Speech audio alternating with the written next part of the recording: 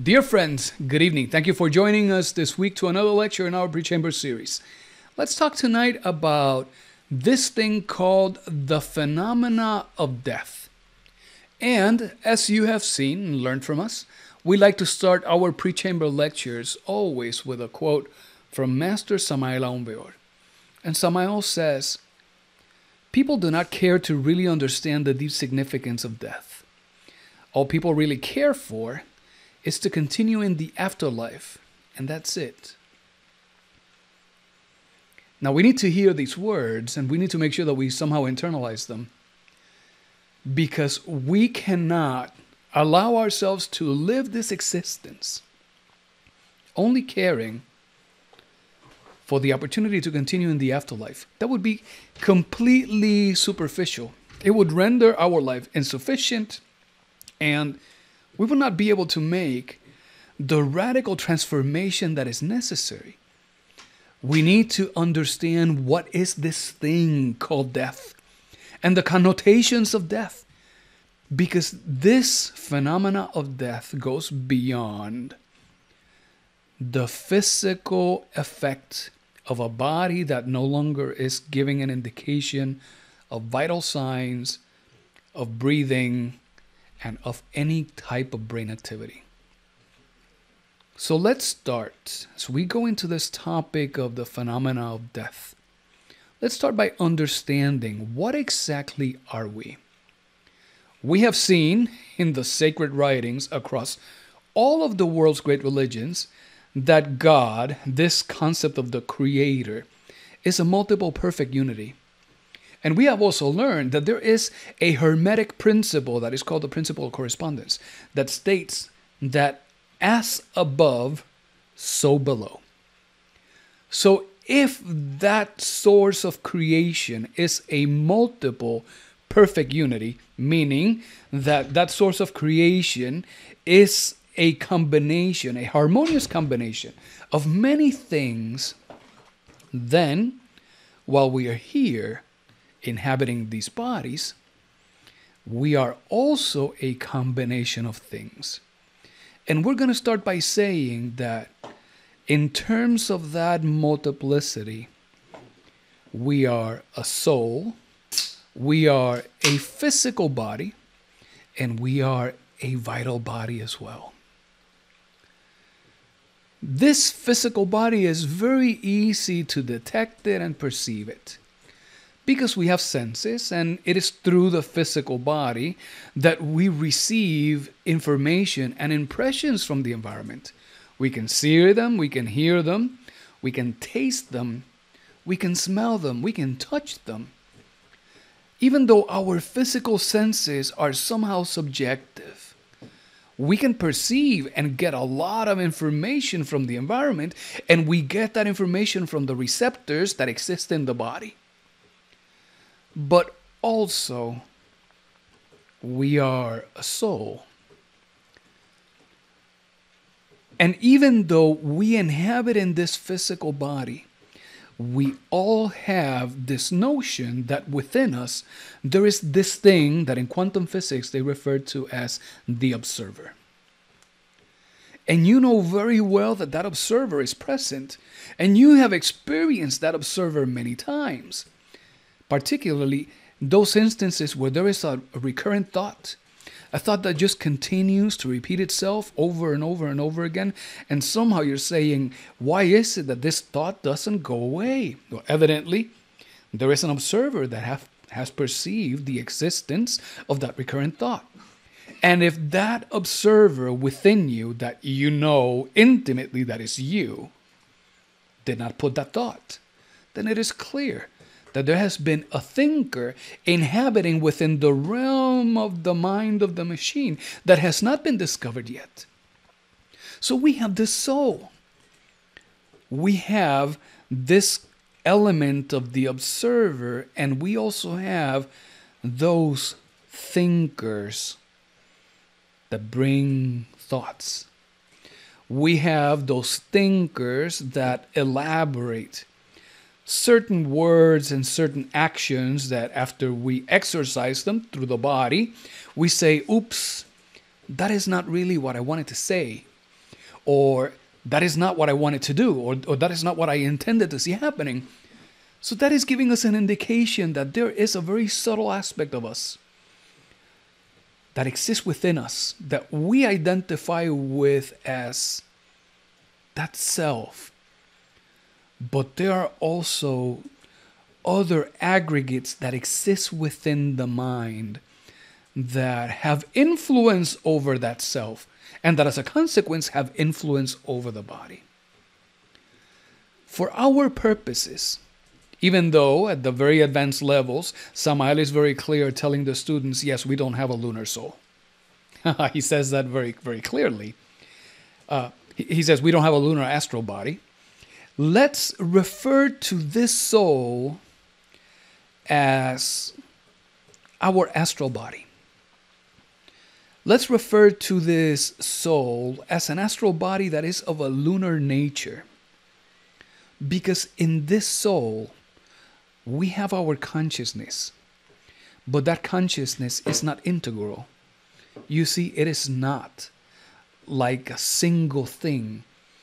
It is more like many fractions of consciousness trapped in many different aspects of our own selves.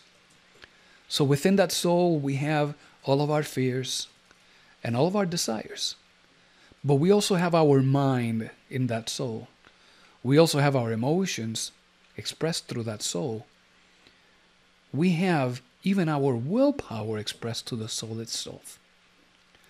So we have this soul inside of which there is a consciousness, and we have this body. And that soul inhabits in the body, but that soul has no ability to keep that body alive. That physical body needs of something else. And it needs of an ethereal double. Depending on where you go, that ethereal double, some people may call it the rainbow body, other people may call it the subtle body. It has many names, but it is an ethereal body. It is a body made of ether. In reality, it's 4 ethers. And this ethereal body is what infuses life and vitality on the dense substance that makes up the physical body. This ethereal body is responsible for your thinking processes, for your ability to perceive. It is responsible for your biological processes, for your processes of reproduction, and it is even responsible for all of the electrochemical processes that take place in the body itself. So we have a physical body that we have been given as a vehicle so that we can maneuver around and exist in this plane. And there is a vital body that keeps our physical body alive. And then there is a soul. And inside that soul, a consciousness. An observer that comes to live and experience through the vehicle that is the human body itself. This is what we are. And this thing called the consciousness, the essence, that light aspect of the soul, that consciousness is the material that we have been given so that we can fabricate a radiant soul. A soul that is not mechanical and lunar, but a soul that is radiant, that has developed an independent mind, that has received faculties that are the faculties of our own spirit, of our own innermost. Faculties that we can observe in great masters, in angels, in archangels, initiates, etc. So this is what we are. We are a combination of 3. Again, a physical body with a vital body and the soul. But we are here not to continue expanding on what is it that we are in our body. Now, we're here to speak about the phenomena of death. So what happens with these 3 things at the time that the angel of death comes around and says, time's up, time to move on? Samael tells us death is a mathematical operation. And that means that there are a series of positive values that we carry within, and there are also negative values. The negative values, they're easy to see because you can look at your anger and, well, you know how destructive that can be. Maybe you have experienced greed or very strong ambition, and you can see how destructive that can be. We have seen lust. And lust does not care about finances and personal commitments. Lust does not care about where it is, what time it is, or with whom it is interacting. Lust does not care if it is the work environment, if it is a church, if it is a hospital, or if it is somewhere in a hidden alley. All that lust cares for is for the satisfaction of its desires. And we have seen how many people have seen their marriages destroyed. How many people have lost their jobs? How many people have brought misery and misfortune into their lives, all because of lust? So yeah, we can see the negative values very, very easy. But we also have positive values. And our positive values are more in the likes of a flavor of altruism. There are some positive values that have a deep flavor of spirituality. There are some values that have an essence of compassion and kindness. But you know that it is those aggregates, those values operating, because when they operate, they are looking to do good, but they don't do good when good has to be done. And when they do it, they do good at a time when good shouldn't be happening, and thus they create problems too. And a good example of this is those aspects of ourselves that are altruistic. Those are very positive egos. But in that altruism, you may be walking down the street and somebody may come around. This is a true story. We just witnessed this not too long ago. Our friend was walking down a plaza and he came across this woman who was walking around carrying a baby, and she was crying and she was asking for someone to give her some money so that she could feed the baby. She was hungry. And our friend, altruistic, put his hand in his pocket and gave a little contribution to the woman. But then, sometime later, our friend was walking down the same path and came across the same woman with the same story, with the same tears, asking for the same contributions. And when our friend looked, that was not a baby, it was a doll. It so happens that this woman happened to be with a man, and they were orchestrating this drama together. So they were investing all of this effort in this act, in this drama, to be able to generate some income, perhaps having the ability to use that very same energy in something that would have been more constructive, that would have been able to help others.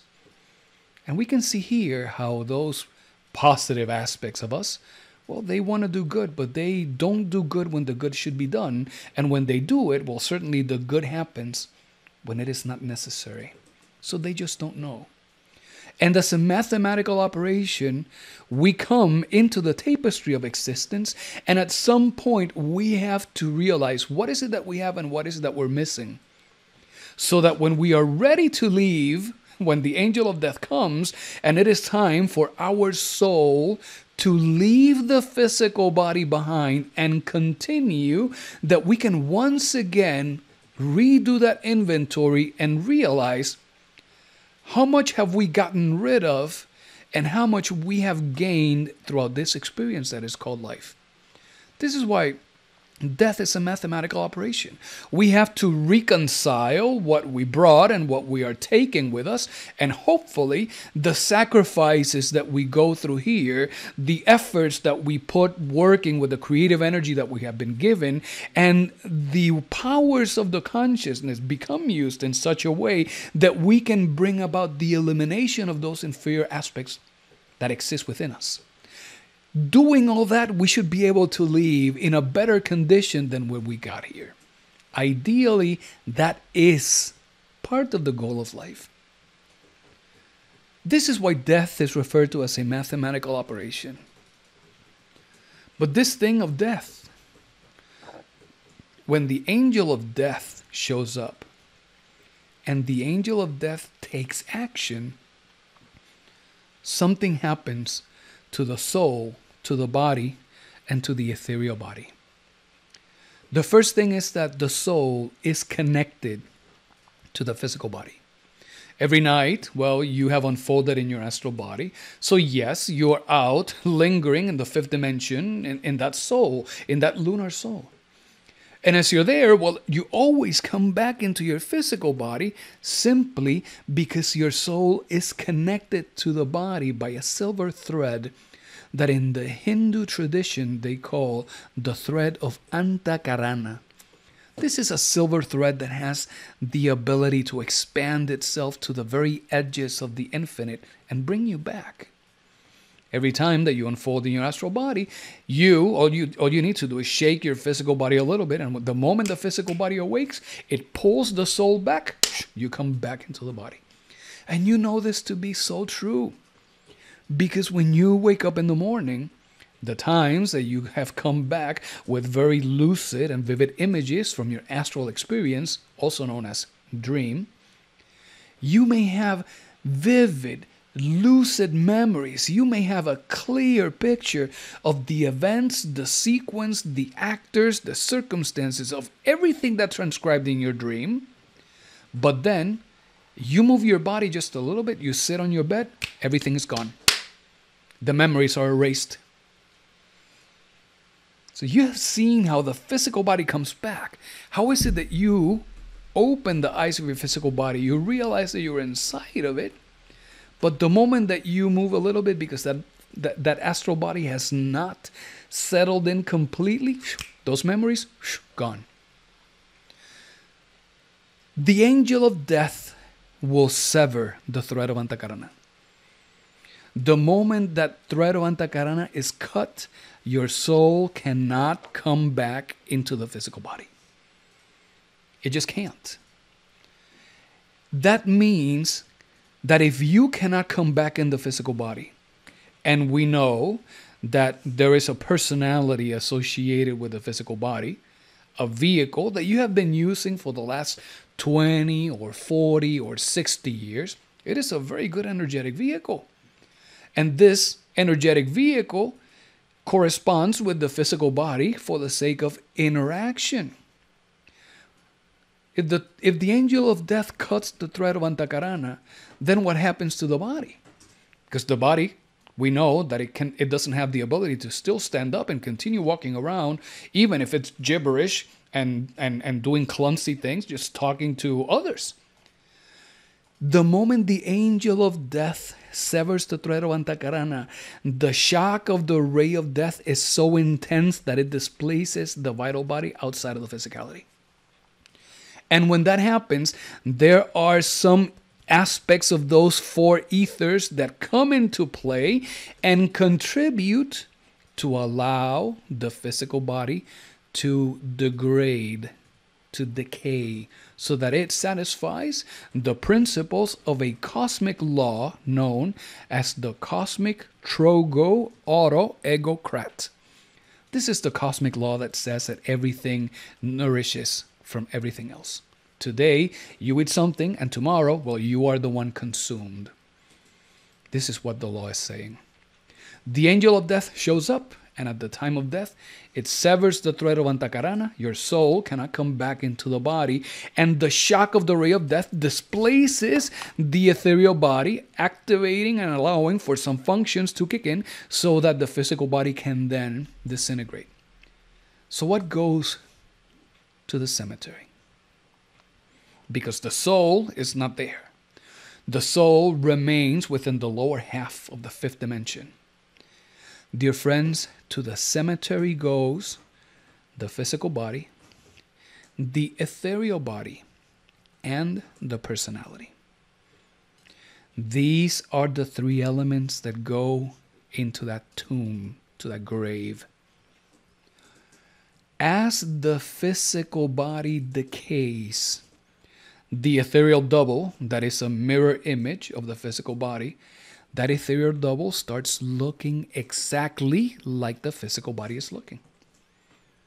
And because the ethereal body is not bound to the physical body, it remains within its close proximity. And, listen to these, and those specters that people see in the cemetery, they are seeing the image of vital bodies that are reflecting the condition of the physical body itself. As that physical body decays, as it runs out of energy and all of its decaying processes, the ethereal body slowly dissipates. And the personality, because the personality finds its energy source within the physical body, as the physical body decays and runs out of an energy source, the personality slowly disintegrates. There is no future for the personality. If at any time anybody has said, you have a strong personality, and you have felt good about that, allow us to tell you, no need. Because there's no future for the personality. The personality is born in its time, and it is done at its time. And beyond that, there is nothing else. The key thing here is that the personality, being an energetic vehicle and being part of so many experiences that it lived throughout the time span of existence, because your lunar soul, that conglomerate of many psychological aggregates, many egos, use that personality to interact with the environment, well, that provided the personality with some degree of knowledge on how to manage the ideoplastic. And as a consequence, as the body goes to the grave, the personality will make use of the ideoplastic and will create an environment in that grave that would be very similar to the environment in which it existed at the time that it died. So for many, that grave, from the perspective of the personality, would look like a hospital room. For others, it would look like an office. For others, it would look like a park. For others, it would look like the inside of a car. It will alter the ideoplastic to create an environment that remains familiar. This is what remains in the cemetery. And all of that will exist until the body decomposes enough that as a source of energy, it is considered negligible. The ethereal body would dissipate and the personality would disintegrate. Friends, this is what remains. But there is something that moves on. There is something that transcends. And what continues to a next life is that lunar soul. It is the combination of all of those positive and negative values that we carry within, and inside each one of those values, inside our anger, inside our lust, inside our envies and our greeds and our prides and our gluttonies and our laziness, there will be fragments of this consciousness. Whether the values are positive or negative is irrelevant. The consciousness is trapped, and that is what continues into the next life. But something happens on the immediate 3.5 days after the moment of death.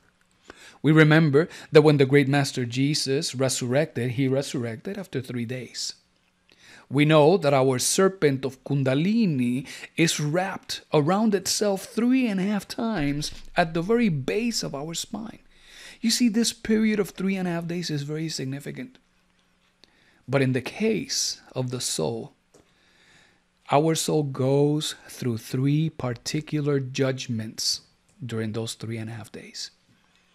At the moment of death, there is a first judgment in which the consciousness revisits all of its life in an instant.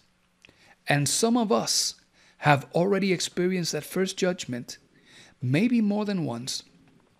Those quote unquote near death moments that we have had, near fatality, near accident moments that you say, wow, my life just flashed before my eyes.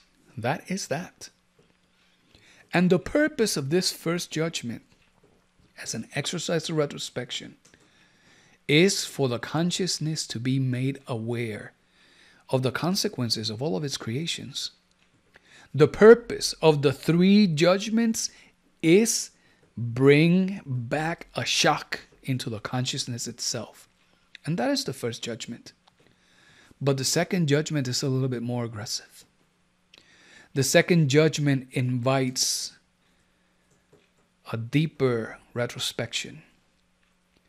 And slowly the soul revisits all of its life. It just does it backwards. And it revisits every action. And it revisits every thought that came to those actions. And it revisits every emotion associated with those actions. In every space and in every location and everywhere that consciousness ever was for that lifespan. Revisiting all of those actions is a very harsh judgment. Even today that we find ourselves still fortunate enough to be still incarnated, to still be breathing, to have the luxury of sitting down and listen to this lecture. Even today, in the favorable condition that we find ourselves, there are many things that exist in our mind that we would rather not go back and look. Things that we did, that we said, that we have chosen to keep them hidden because there are so many sufferings associated with going back to that. And while we're here, well, we can make pretend that those things don't exist. And we can make pretend that if we don't look at them, well, they will not bother us. But when the second judgment comes, our consciousness is going to have to revisit all of those moments of indiscretion, all of those inferior decisions, all of those instances where we encouraged and agreed and did and invited others to do things that did not contribute. The consciousness needs to make itself aware of the consequences of its own creative power. And that unconsciousness has a very profound effect. Certainly, that second judgment is a huge shock. Once the second judgment is completed, then that soul is presented before the archons of karma once again. And whether it is immediate or immediately, that soul is going to be sent back into a new womb. There are only just very few people who have been so remarkable in this life that they will be granted a vacation. Whether it is in the realm of causes, in the causal plane, or in the realm of the mind, in those heavens of the mental plane. And that consciousness will be there, and it will impregnate itself with the perfumes of those great masters. And it will come back with a tremendous longing, with a fire of yearning, of transformation. And it will come back and work very actively. But those are just a very select few. Most people will return immediately into a new womb. And yet some others are going to descend into the spheres of hell. And the descent into the spheres of hell is not meant to be a punishment.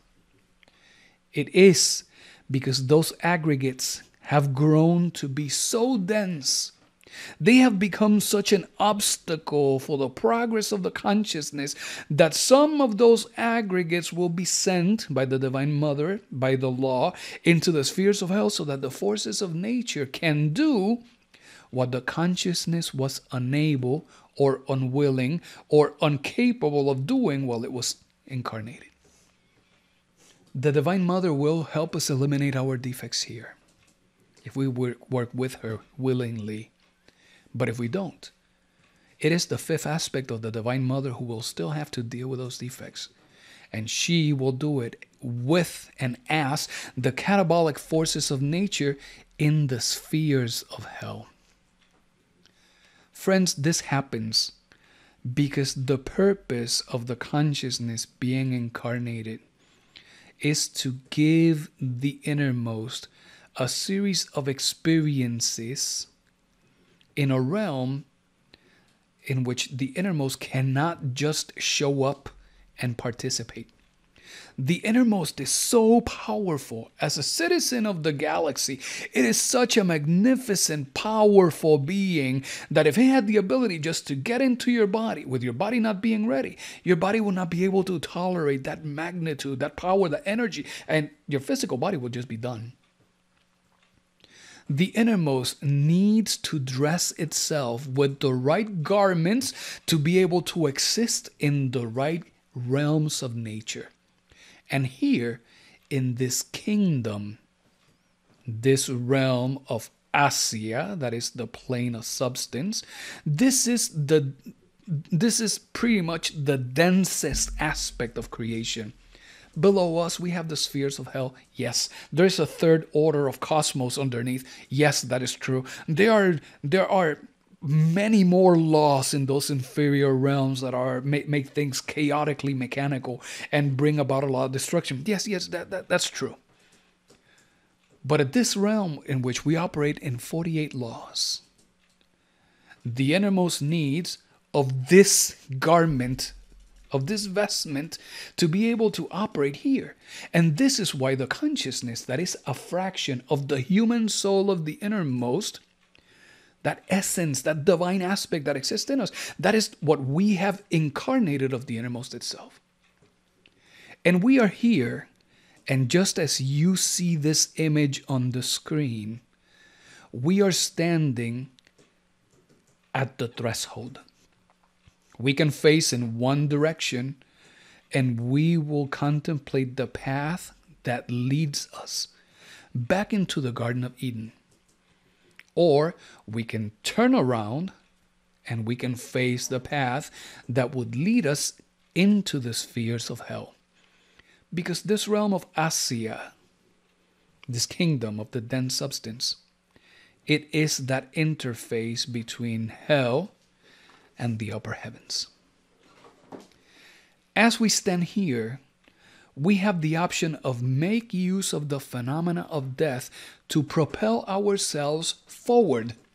And that means for us to make a revolution of the consciousness, to make use of that creative power that exists within us, to eliminate our inferior aspects so that the consciousness can be liberated. Because if the consciousness becomes liberated, it does not just go to space randomly. It comes back and it coalesces on itself. As the great alchemists wrote, solve et coagula, dissolve and coagulate. Dissolve your defects, dissolve your inferior nature, and the consciousness will come back to itself. If we do this, we can transition from this realm of Asia, of dense substance, into a realm of formation. That realm of formation is made of three specific worlds that is also known as the realm of magic, of natural magic. It is, in Kabbalistic terms, known as the realm of Yetzirah. And here in the realm of Yetzirah, we have the fourth and we have the fifth dimension of nature. In the fourth dimension of nature, we see the angels of life. These are many of them members of the hierarchies of Archangel Gabriel. And in the fifth dimension, well, we see the angels of death. They are angels from the hierarchies of Orifiel, Archangel Orifiel, whose embodiment is Saturn, the moon, and Saturn. As we move up the tree of life into the realm of Yetzirah, this plane of formation, We can go one kingdom higher, and we can walk into the realm of Bria, which is the plane of creation itself. Bria is the realm of the innermost. It is there where we see the human soul of the innermost, but also the spiritual soul of the innermost and the innermost itself. It is there where we see this combination of Atman, the innermost, our spirit, and Buddhi, the spiritual soul, where Samael says that Buddhi is the container of alabaster that holds the flame of the innermost. And beyond Bria, we can reach the realms of the crown of life. That space of creation where the only manifestation that exists is that of the Father and the Son and the Holy Spirit. That is the realm of Asilut. That is known as the realm of the archetypes. That is the realm of the gods and the goddesses. We can use the phenomena of death to avoid continuing the cycles of existence, coming back here over and over and over again, extinguishing our lives and descending into hell to start once again. And instead of just going with the death of the physical body, we can use the phenomena of death and apply it to our inferior aspects so that we can be propelled forward into creation. And this is why we are given the opportunity of 108 lives.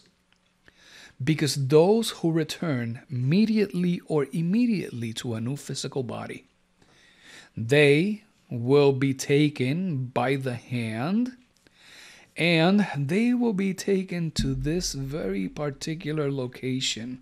Well, there would be the howl of the winds of the hurricane, and there would be thunder and lightning, and in that shock, because we are so fearful, rather than facing courageously and exercise heroic action, that soul will seek shelter in one of those caves, one of those caverns. And the moment that happens, that soul suddenly realizes that it's taking a deep breath.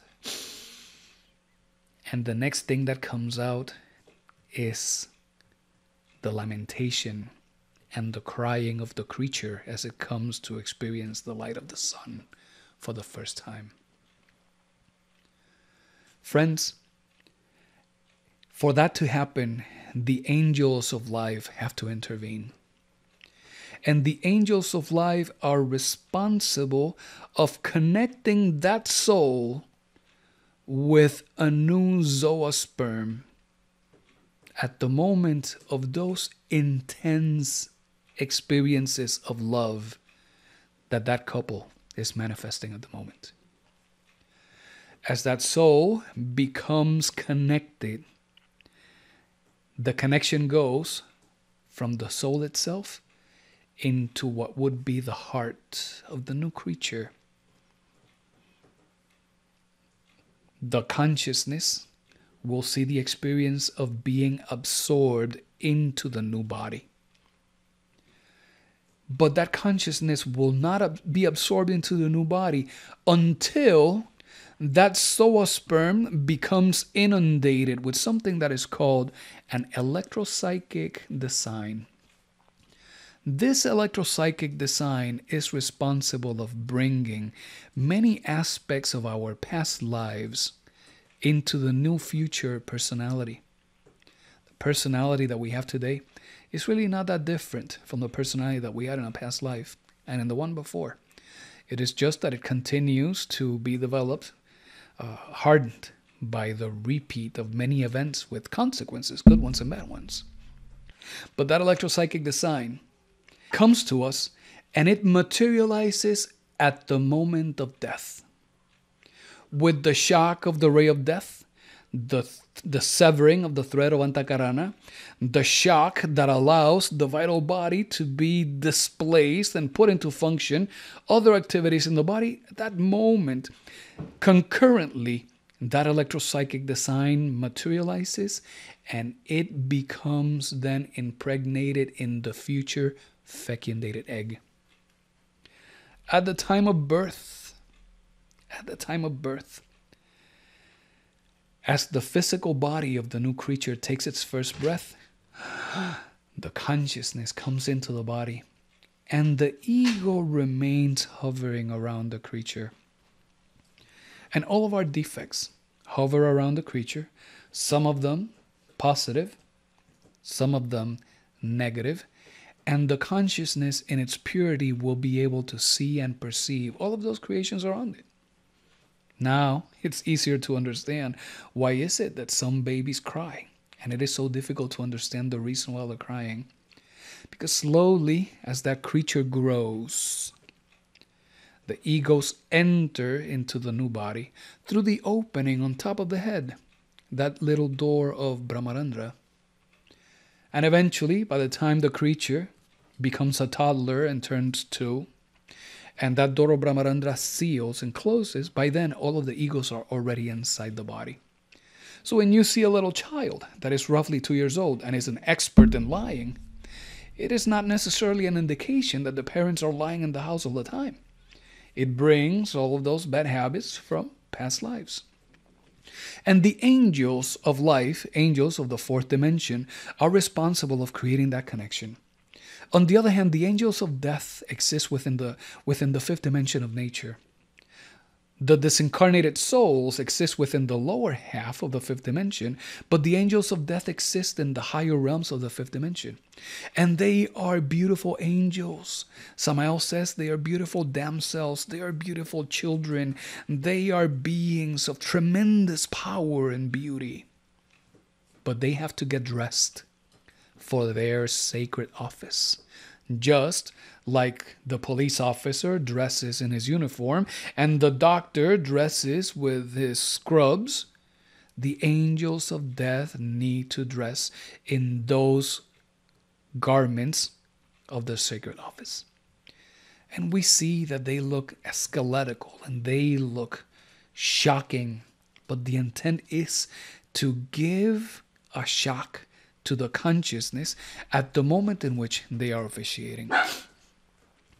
In his book, Yes, There Is Hell, Yes, There Is Devil, Yes, There Is Karma, in the chapter The Law of the Eternal Return, Samael says, it has been said that an electropsychic design based on the personality of the dead person is projected from him in the precise moment of his death. That is, in the very last moment when he exhales his last breath. That electropsychic design continues within the super sensible regions of nature, and from there, this electropsychic design saturates the fecundated egg.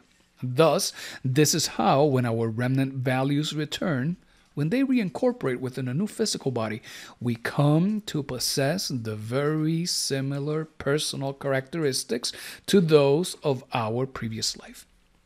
And we are so fortunate to have so much technology available at our hands today. Because all it takes is a little search.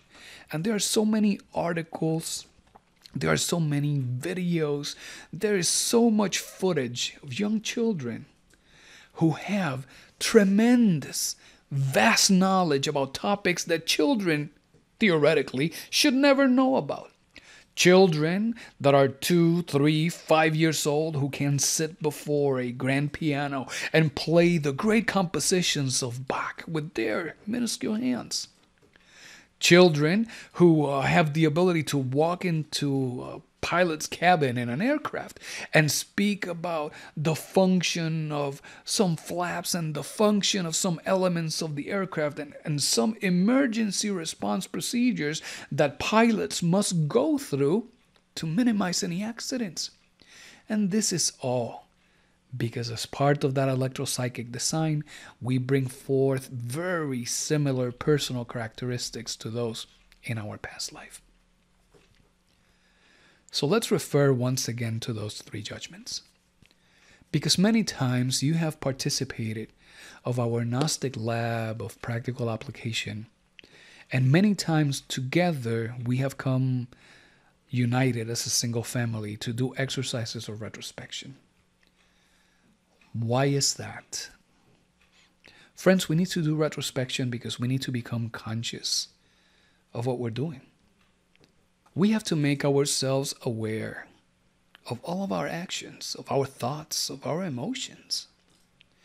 We need to do meditation because we need to calm ourselves down. And we need to do retrospection because we need to become conscious of everything that has transcribed during the day.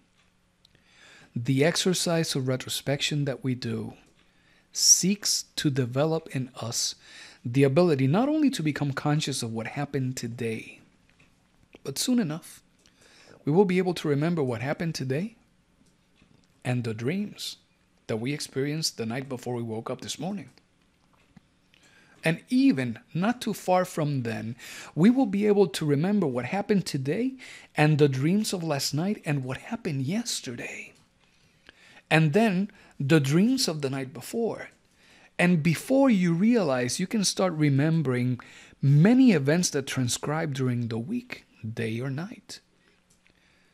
And even not too far from there, you will be able to start remembering what has happened throughout the month, day and night. And this all happens as a function of the awakening of the consciousness. Friends, we need to become aware of our own actions because we tend to say, I'm sorry that I did that.